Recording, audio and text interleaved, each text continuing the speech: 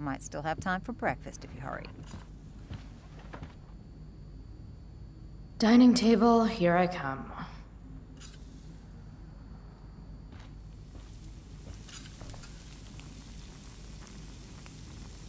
Go put my purse on the table before you forget.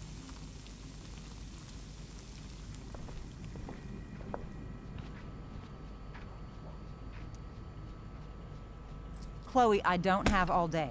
Would you get over here already? I should see what Mom wants before she strokes out. Hey, Mom. You wanted to talk? When I send you a text message, Chloe, like last night, I need you to answer. You can just say text. You don't have to say message. And I need you to answer without the snark.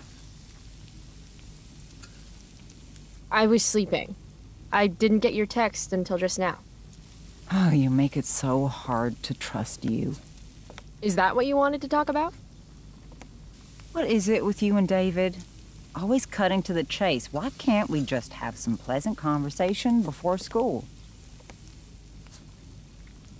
You do realize I hate your boyfriend with every fiber of my being, right? Chloe! You don't hate him. He calls me girly. He's a dickhole. He can be old-fashioned. Yeah, an old-fashioned dickhole. Ah, right. School. My favorite. You used to love to learn. Yeah. I used to think drugs were lame, too. I wish you wouldn't joke like that. Let's not fight. I made you breakfast. Nah. I'll just grab something later. Oh, you'll enjoy this. The other day I made 4 eggs, 2 for David, 2 for me. And just before I served them, he says, "What are you gonna eat?" I'll enjoy that, huh? Tired, huh?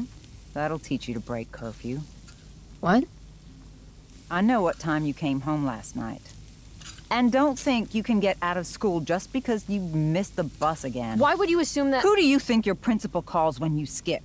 Do you think I enjoy lying for you? Saying you're sick just so you don't get expelled?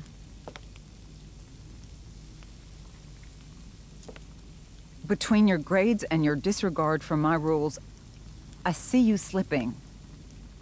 I'm worried. But Mom, the whole point of lowering expectations is so you won't be disappointed in me.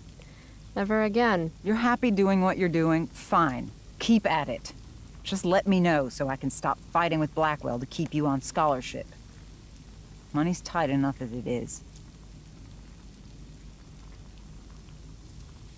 Maybe David should start paying rent. He spends the night often enough. How would you know? You're never here yourself. David thinks you need discipline. David should mind his own business. I think it's great David's taking an interest. He's a good man. Maybe he can help.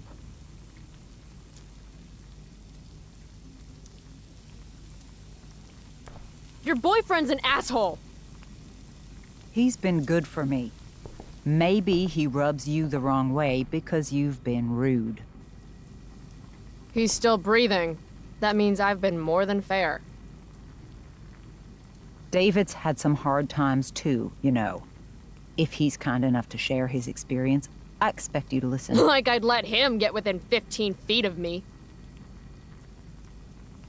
When he takes you to school today, Very funny. you will be nice, you will be respectful, and you will say thank you. Are you serious? This is such— What, Chloe? Such what? Mom's trying, I guess. Maybe I should too. But what's the point in getting along if it means pretending everything's fine when it's not?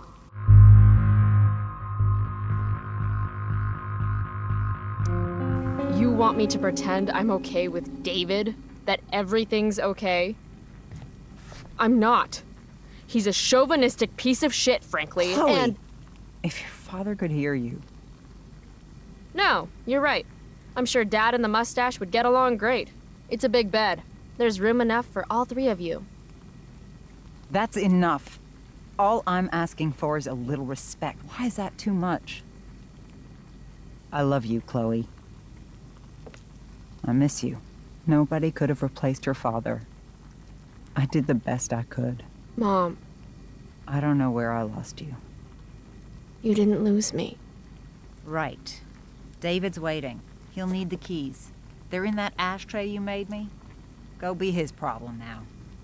Bringing David his keys is about the most humiliating thing Mom could ask me to do.